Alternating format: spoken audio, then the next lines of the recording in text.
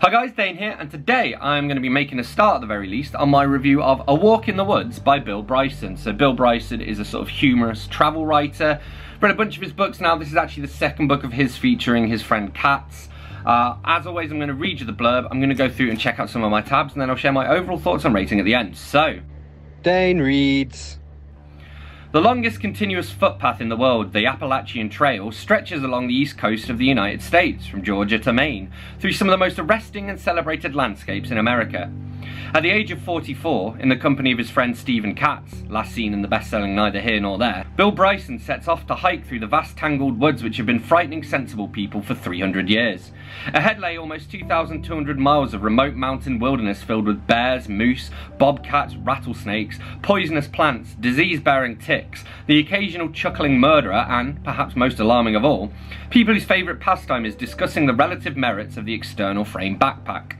Facing savage weather, merciless insects, unreliable maps, and a fickle companion whose profoundest wish was to go to a motel and watch the X-Files, Bryson gamely struggled through the wilderness to achieve a lifetime's ambition: not to die outdoors.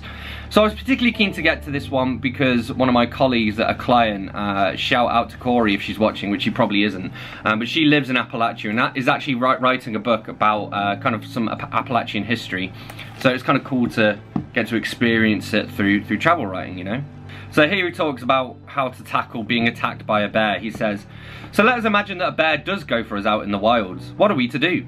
Interestingly, the advised stratagems are exactly opposite for grizzly and black bear. With a grizzly, you should make for a tall tree, since grizzlies aren't much for climbing. If a tree is not available, then you should back off slowly, avoiding direct eye contact. All the books tell you that if the grizzly comes for you, on no account should you run. This is the sort of advice you get from someone who is sitting at a keyboard when he gives it. Take it from me, if you were in an open space with no weapons and a grizzly comes for you, run. You may as well. If nothing else, it will give you something to do with the last 7 seconds of your life. However, when the grizzly overtakes you, as it most assuredly will, you should fall to the ground and play dead. A grizzly may chew on a limp form for a minute or two, but generally will lose interest and shuffle off. With black bears, however, playing dead is futile, since they will continue chewing on you until you are considerably past caring. It is also foolish to climb a tree, because black bears are adroit climbers and, as Herrero dryly notes, you will simply end up fighting the bear in a tree. I've heard that what you're supposed to do is backing away without making eye contact thing, and you slowly remove clothes and drop it to the floor, and they'll stop to sniff each item of clothing that you drop. I don't know whether that's accurate though. And he says, what would I do if 4 bears came into my camp? And he says, why, I would die, of course. Literally shit myself lifeless. I would blow my sphincter out of my backside like one of those unrolling paper streamers you get at children's parties. I dare say it would even give a merry toot. And bleed to a messy death in my sleeping bag." So I just thought this was some cool stuff about the original vision behind the Appalachian Trail and where it is today. All 2,100 miles of the trail, as well as side trails, footbridges, signs, blazes and shelters, are impeccably maintained by volunteers. Indeed, the Appalachian Trail is said to be the largest volunteer-run undertaking on the planet. It remains gloriously free of commercialism. The Appalachian Trail Conference didn't hire its first paid employee until 1968, and retains the air of a friendly, accessible, well-intentioned outfit. The AT is no longer the longest long-distance footpath in the world. The Pacific Crest and Continental Divide trails, both out west, are slightly longer, but it will always be the first and greatest. It has a lot of friends. It deserves. So Katz has found a waitress that he's flirting with, and he says, "You know what I look for in a female these days? A heartbeat and a full set of limbs. And that's just my starting point, you understand? I'm prepared to compromise on the limbs." They also meet this woman on the trail who's very annoying, she's called Mary Ellen, and I just like this little start. "So what's your star sign?" said Mary Ellen. "Cunnilingus," Katz answered, and looked profoundly unhappy. She looked at him. "I don't know that one." She made an I'll be darned frown and said, "I thought I knew them all. Mine's Libra." She turned to me. "What's yours?" "I don't know." I tried to think of something. "Necrophilia." "I don't know that one either. Say, are you guys having me on?" "Yeah." He's talking about bears again. He says, "There's one recorded instance of a woman smearing honey on her toddler's fingers so that the bear would lick it off for the video camera. Failing to understand this, the bear ate the baby's hand." Yum. And they go to see Gatlinburg, and he says, "I was particularly eager to have a look at Gatlinburg because I'd read about it in a wonderful book called The Lost Continent," which is another one of Bryson's books.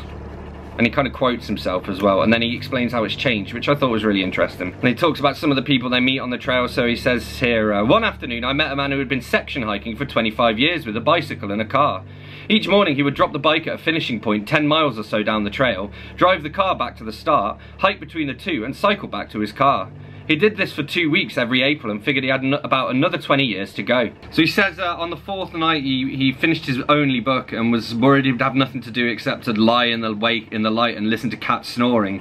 And then he found that somebody had left a Graham Greene novel behind, which is good because I like Graham Greene, cracking author. Alright, so this is alarming here. I'm going to just read this out in full, the start of chapter 11. Every 20 minutes on the Appalachian Trail, Katz and I walked further than the average American walks in a week. For 93% of all trips outside the home, for whatever distance or whatever purpose, Americans now get in a car. That's ridiculous. When we moved to the States, one of the things we wanted was to live in a town where we could walk to the shops and post office and library. We found such a place in Hanover, New Hampshire. It's a small, pleasant college town with a big green, leafy residential streets, an old-fashioned main street. Nearly everyone in town is within an easy level walk of the centre, and yet almost no one walks anywhere, ever, for anything. I have a neighbour who drives 800 yards to work. I know another, a perfectly fit woman, who will drive 100 yards to pick up her child from a friend's house. When school lets out here, virtually every child, except for 4 bitching kids with English accents, gets picked up and driven from a few hundred yards to 3/4 of a mile home. Those who live further away get a bus. Most of the children 16 years or older have their own cars. That's ridiculous too. On average, the total walking of an American these days, that's walking of all types, from car to office, from office to car, around the supermarket and shopping malls, adds up to 1.4 miles a week. Barely 350 yards a day. So Katz gets into some trouble with a woman's husband, and he asks Bryson to come up with a plan, and Bryson gives him one. He goes, "Have you got a better one?" "No, but I didn't go to college for 4 years." "Stephen, I didn't study how to save your ass in Waynesboro. I majored in political science. If your problem was to do with proportional representation in Switzerland, I might be able to help you." And then we get this, "I could be dead in a minute," he said grimly, then clutched my forearm. "Look, if I get shot, do me a favour. Call my brother and tell him there's $10,000 buried in a coffee can under his front lawn." "You buried $10,000 under your brother's front lawn?" "No, of course not, but he's a little prick and it would serve him right. Let's go." And they meet some travellers who are super annoying, and so Katz gets them back by stealing their shoelaces. And I enjoy this, because this is kind of the realities of being an author. And also it's a reference to O.J. Simpson, and me and my other half were watching a BuzzFeed Unsolved episode about that the other day. I had to go off for a month to do other things. Principally try to persuade Americans to buy a book of mine, even though it had nothing to do with effortless weight loss, running with the wolves, thriving in an age of anxiety, or the O.J. Simpson trial. Even so, it sold over 60 copies. And here we get a little bit about Stonewall Jackson. I just thought this was interesting. Now, Stonewall Jackson is a man worth taking an interest in. Few people in history have achieved greater fame in a shorter period with less useful activity in the brain box than General Thomas J. Jackson. His idiosyncrasies were legendary. He was hopelessly, but inventively, hypochondriacal. One of his more engaging physiological beliefs was that one arm was bigger than the other, and in consequence he always walked and rode with that arm held straight up, so that his blood would drain into his body. He was a champion sleeper. More than once he fell asleep at the dinner table with food in his mouth. At the Battle of White Oak Swamp, his lieutenants found it all but impossible to rouse him and lifted him, insensible, onto his horse, where he continued to slumber while shells exploded around him. His obtuseness was famed.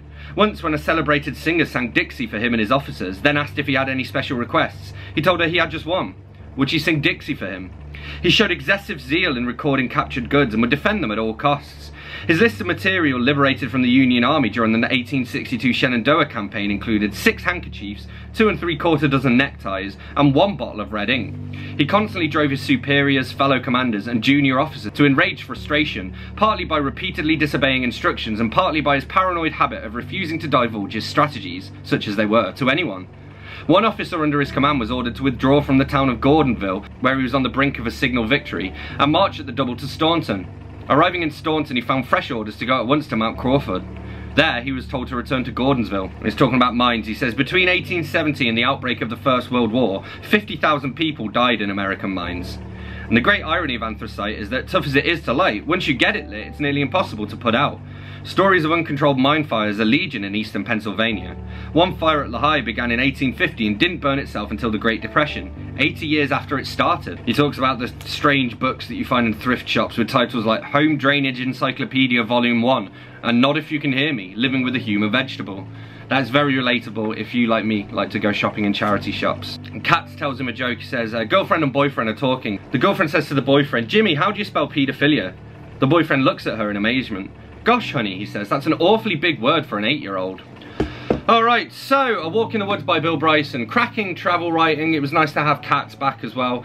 Bryson didn't walk the full length of the trail because he's not mental, but he did walk a decent chunk of it, and it was great to sort of discover a lot of the different places that he went through. There's some really nice like nature writing and stuff as well, in terms of like the wildlife that they discover along the way. Very, very funny. Overall, I gave A Walk in the Woods by Bill Bryson a very strong 4 out of 5. So there we have it, that's what I made of A Walk in the Woods by Bill Bryson. As always, don't forget to let me know in the comments what you thought of this book if you've read it. Hit that like button if you've enjoyed this video. Hit that subscribe button for more, and I will see you soon for another bookish video. Thanks a lot. Bye-bye.